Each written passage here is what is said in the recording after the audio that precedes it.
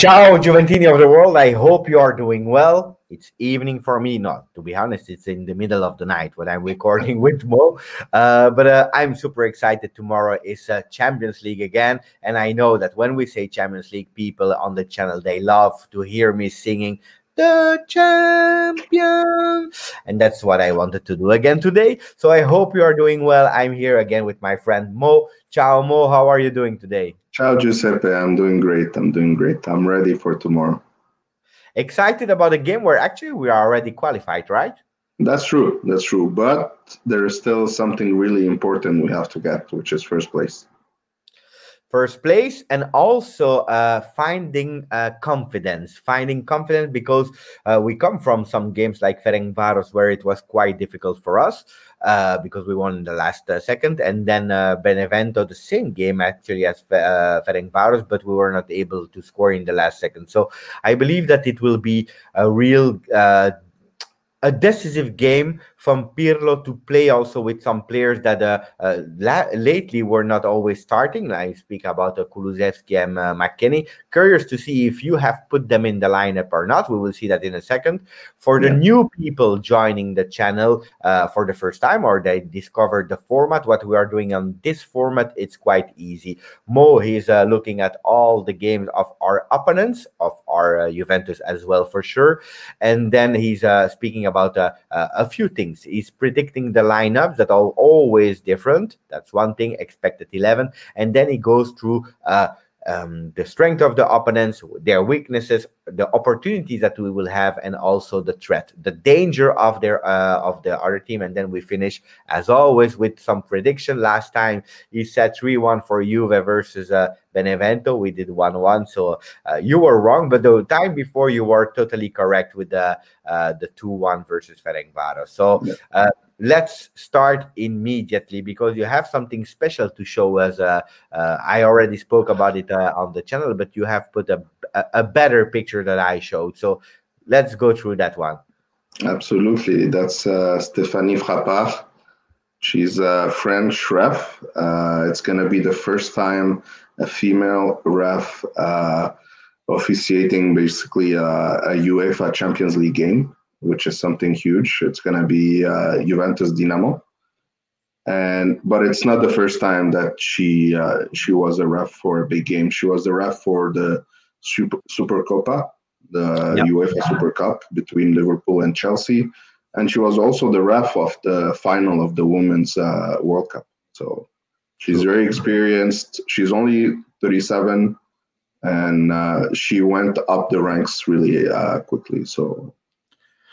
Just for you to know, because I told it also today, I think I was speaking about it in JB World. For the people that are interested in JB World, we had a fantastic live. It will be published soon on the Juventus YouTube, so I will put the link and so that you can find it. But I was saying actually that I prefer to have a really good women referee than a mediocre man, and that's where I want to stop the discussion. If people are because some people were asking Giuseppe, why are women in the men football?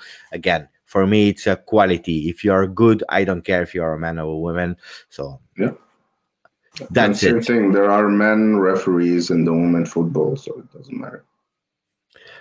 So I'm happy again that it's Juventus that start with it. We didn't choose this time, but I'm really, really, really happy about that. Yeah. Ranking, not a lot to say, I believe. Yeah, so we're just 3 points behind Barcelona. Again, Barcelona has been doing on and off in their league. So a lot of their players will be rested. So maybe they're going to lose points. This is the time for us to get first place. This is really important. Dynamo Kiev and Ferencváros, they're fighting for the UEFA. I was gonna say UEFA EuroLeague. Yeah, no, it's because it changes every time. I'm still in the 90s. I always say the same UEFA Cup or. Luckily, you didn't say Intertoto. That doesn't exist at all anymore. No, it's an important one because if we win, if Barcelona win or lose, whatever, then we still have a chance to finish first. Expected 11, because we had the press conference of Pirlo. I'm curious. Let me see. Yeah, so goalie Chesney at the back. So I know you told me he said Danilo and Cuadrado most likely will need some rest. But again, Demiral is not 100%, I think, and putting three pure defenders was never done before. So I still pick Danilo on the right and Alexandro on the left. Cuadrado was not great during the last game, so he needs some rest, and deservedly, but he needs some rest. Just before you go to the Yeah. other ones, Alexandro and Danilo, if we play, I totally agree with you. I don't know what will happen tomorrow, if they will play with three or not. It would surprise me because we never did. But if we start with that defensive lineup, who will have the attacking duties? Because we know that there is always one side that goes more up and the other one rest. Is it Alexandro that goes up or Danilo? That's the beauty of it. I think they're going to alternate. Makes sense. And they're going to alternate. I'm sensing that Alexandro will not go as much up because we're going to explain why. And you have Chiesa there that with Rabiot, so they're covered on that side. Yeah. You have McKennie and Kulusevski with Danilo providing those long passes. I think it's going to be Danilo going more up, but again, you're going to see a little bit of Danilo going up, a little bit of Alexandro, and you're going to see three defenders also. So for the midfield, I picked Rabiot and McKennie. And Chiesa and Kulusevski, which Chiesa and Kulusevski, this is how they played during the last game. I believe it was the first time that they played in those roles, and they did really well. You had Ramsey as well, but I'm not putting him today. I'm curious. For the attack, there is no surprises because they already said that Pirlo confirmed as well. Dybala will rest because he will play versus Torino.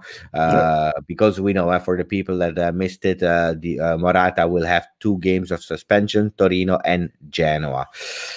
Annoying. And how are they playing, Mo? So they're gonna play 4-4-1-1, and this converts easily to 4-3-3. 4-4-3. And here you have Shaparenko, that he left his usual position instead of Shepelev. Normally Shaparenko is at the back, but because Bulyaski is still injured, Shaparenko took that position there. Yeah. Tsigankov is someone to watch out for. He's really dangerous. Yeah. Verbic is going to start according to the pronostics and looking at the last games. And their defense is their typical defense. Popov might start. He's a pure defender, but I don't see a lot of changes there. I have no idea who Popov is, so I'm always surprised and amazed about how many players you know, Mo. About their weakness, because it's nice. Champions League is nice because you have home and away in a really short time. So we spoke about their weaknesses before playing the game where we won 2-0. Was Pirlo listening? Or maybe the trainer of Dynamo Kiev, was he watching the channel, and were they putting in practice what we already identified? Absolutely. So this is at the beginning of the first half, Dynamo Kiev against Juve, and we saw that this is the triangle that we presented during the last pre-game. Yes. We see it here again. Supriaga, Bulyaski is right behind him, and then you have Tsigankov on the other side there. Yeah. So that's the triangle that we're talking about, and they're always going to favor going to the right. So Tsigankov passes to Kedziora. This is their right back. He's going to go up a lot. And this is a strength for them, but also a weakness. And we'll discuss why. So Priaga there, he's hiding, waiting. But then in the next image, we see him. He's trying to score, but he's between Bonucci and Chiellini. So no way. That's a difficult one. No, but it's funny because you clearly spoke about the triangle before the game, and then you see that what you identify, they've put it in practice. You see clearly here, and then also playing on the right makes sense. And then they had another one. Yeah. So the other one, we didn't talk a lot about it, but look, it's 85th minute. They're losing 2-0. They're pushing very high. So this is something we have to watch out. They're going to push high a lot. So you have Verbic there on Demiral and Supriaga getting ready to go on Chesney. So Demiral has no choice but to pass back. Chesney is there. Then Supriaga and Verbic, they form this triangle trying to block Chesney and take the ball away from him and forcing him basically to shoot it far. You know what that means for me. 85th minute, you lose 2-0. They are still pressing tomorrow. It's an important game for them as well, because as you said in the beginning of the video, they still have a third spot to go. So it's not because we are qualified that they will not play. They will go for it. So we have to pay attention, otherwise it can be a really dangerous game for us. And then we have their weakness, actually. Yeah. So this is one thing that we mentioned also last time. If you pressure high, they're gonna make mistakes, and because they're defenders, they're not experienced, they're all young, they panic quickly. So here we have an example of Kedziora being pressured by Chiesa. Ramsey is also getting ready. You have Morata from the other side. Rabiot is ready. So, like you see, this is a block already, not giving a lot of options there. So Kedziora, he has no choice but to pass back to Zabarnyi. Zabarnyi, he's also getting pressured by Ramsey.